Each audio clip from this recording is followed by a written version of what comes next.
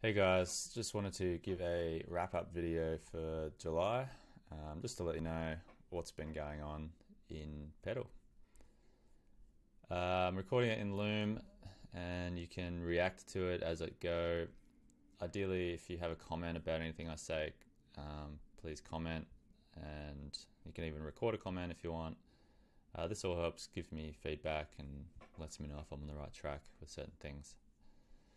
First thing to talk about is ElixirConf. So I'm going to be speaking about building a Heeks component library. Yeah, it's my first time speaking at one of these kind of things, so let's see how I go. Some new components I've been working on, and I can give a quick demo. So if you go up to dev, you'll now see a sort of overview of your app. As you build it, this takes in a router and will spit out all this stuff. So it sort of separates your app into sections based on the first keyword in your path. So app kind of represents, your logged in state, and this is arbitrary. You don't have to do this. Maybe if your app is very org based, you have a company that logs in, then it might be just org. Then you've got your auth routes. So I've now scoped everything related to auth, in this auth path. So it's now sort of one section. Unsubscribe to emails, admin, and dev. So you can sort of build out sections like this. I do want to improve it so it's more granular in that, because app's probably going to have the most routes by far when you keep building a bigger app, and so you probably want to split, inside of app different sections. So I'll probably make it like a tree view or something. The other component is a data table, and if we go to admin, and so it defaults, this is the users of your app. So this is using the data table. Basically, I wanted to make it table that meant you didn't have to code, sorting, filtering, and pagination. Let's go to 10 rows, and then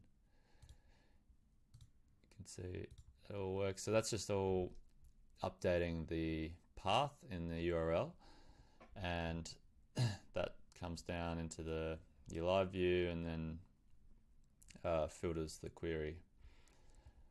So this helps a lot with sort of admin dashboards, and when you quickly want to just see a table structure, and you can configure all like the headers and which bits you want sortable and which you want filterable. I've got like this is kind of representing a boolean. None of them are checked at the moment, but if I like suspend the user, my checkboxes seem to be not working right now. Usually there's a tick there, and you can filter by like that. And I do want to make another, this is like a boolean related filter, and eventually I want to have like a select, so say you have a bunch of options, maybe you can select or have checkboxes to select the ones you want visible. But anyway, that's still a work in progress, but it's come far enough now that it's quite useful. I've streamlined the router, so this is like a mini map view. You can see this is the old router and the new one. The old one was a bit bloated. This is it here, the old one. I just don't want it to be overwhelming for new users of this framework. I want it to be simpler, so you can easily get a grasp. This is the new one. You get a grasp of the app and where you can like add new routes, and you don't feel bad about breaking anything. So this is just like scope app, and this is where you put all your sort of authenticated routes. And I've hidden away the routes that you don't really change much. Auth, so you can click in there, and these are where they're put, which is kind of like in the Pedal Pro web routes. So you got admin, auth, dev, mailbuster. So you can you can split your routes up into like sections like this if you like. Next we have improved quality standards. So Coveralls, Credo, and Sobolo, they're all Elixir libraries that help you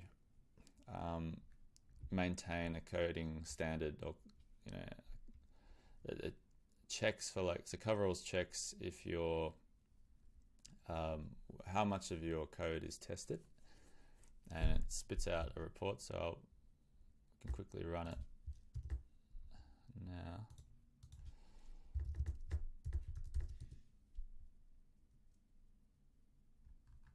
So this is sort of given me, so this is like consistency problems. So I've still got some consistency problems I need to fix apparently, but they're not too bad. Sometimes it'll spit out like errors, like really bad things I've done, or refactoring opportunities. So it's quite useful. Coveralls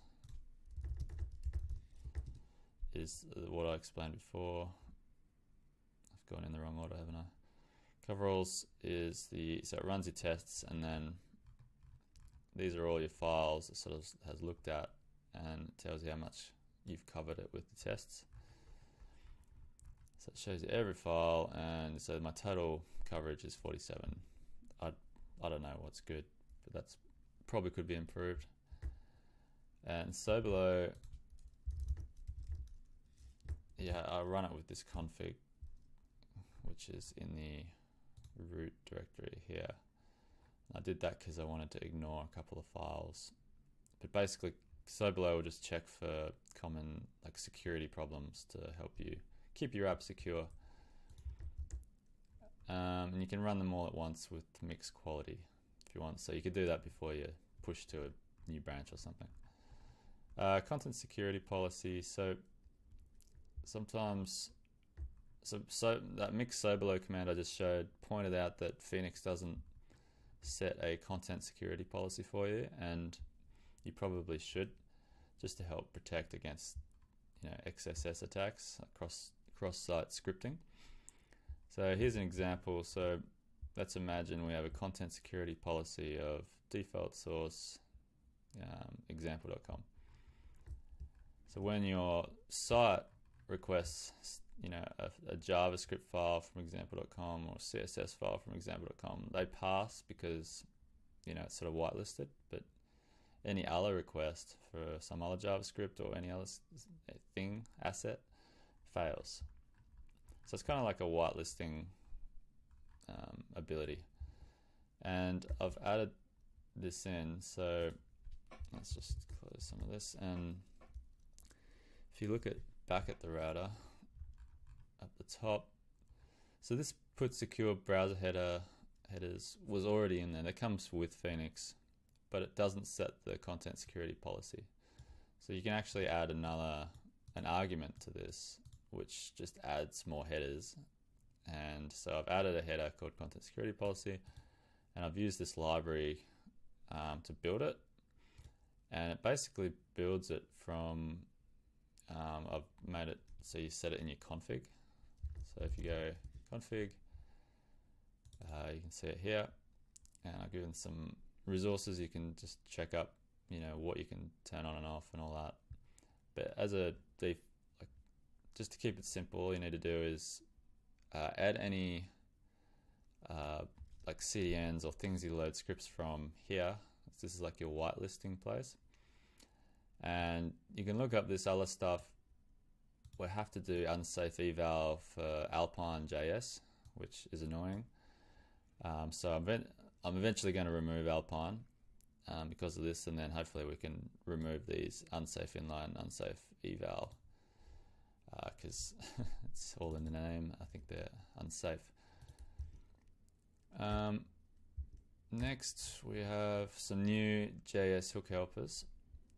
So with hooks, sometimes it's annoying that you might, you have some dead views, some live views, and you want the hook to work in both. So I made it so dead views can run hooks basically, and how that works is in my app JS file. I've got this on doc ready, so when the document's loaded, it basically finds all the hooks on the page and just runs the mount function. So this only works for like simple hooks, which only have, which don't communicate with a LiveView. So for example, the color scheme changer, which is this thing. So when it's mounted, I just run this .init, and that will just add a listener, like a click listener, and that's all it does. So it's very simple. So for simple ones like this, you can just put dead view compatible true, and then so that'll run. So it runs on the, like this, the page I'm in now is a live view, but like the landing page is a dead view, and that still works. So it's just helps you with that. Next thing we got is dynamically load external libraries in a hook. So because we don't use the node build system, we don't have a package.js file and node modules, because I want to avoid that. Like it's just like annoying. So, but then you got the question, well, what if you have lots of external libraries that you want to use? And so I've made it so you can easily load them on the fly. So if you have a hook that this is an example, like a tooltip hook, which is now in Pedal Pro. You import this load external file script that I wrote, and basically you just run it, and you pass an array of either CSS files or JavaScript files that you want, and then run and do whatever you want with it.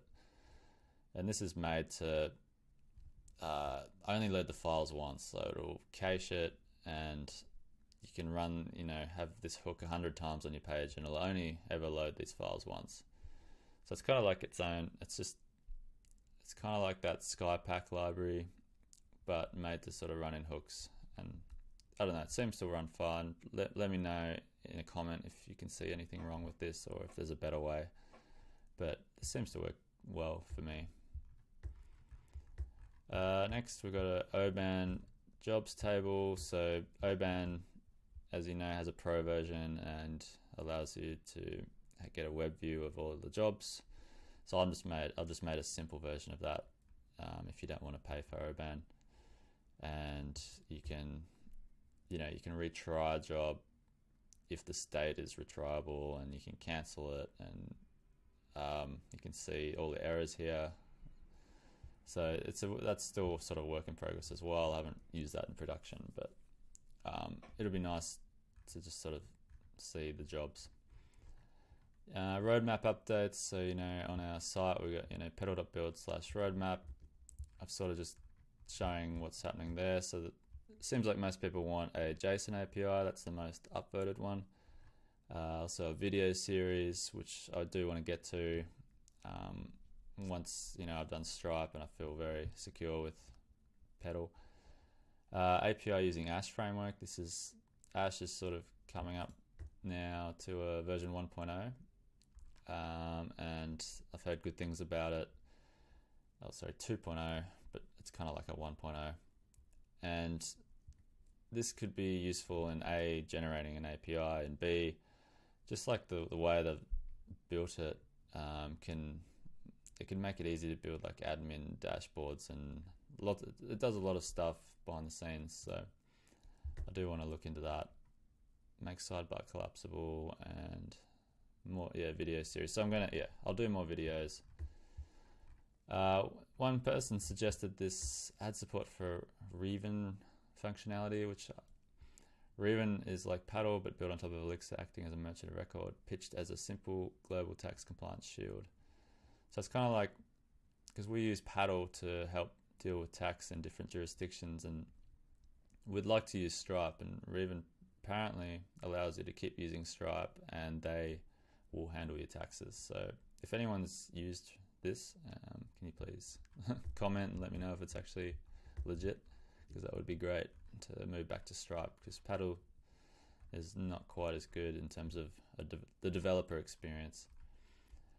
Stripe progress, yeah, so it's delayed again, I guess, while I keep building these other things, because I was working on Stripe and I kept finding little niggles that I wanted to fix, and like clean up the router and have these hooks helpers and all that. So that's still coming along. I mean, so far I've been building out a lot of files related to Stripe, and I want to get it at a level where it's sort of easy to pick up and easy to extend, but doesn't fully bloat the application and make it annoying to remove and all that. And yeah, that's it. Thanks for watching, and I'll see you next month.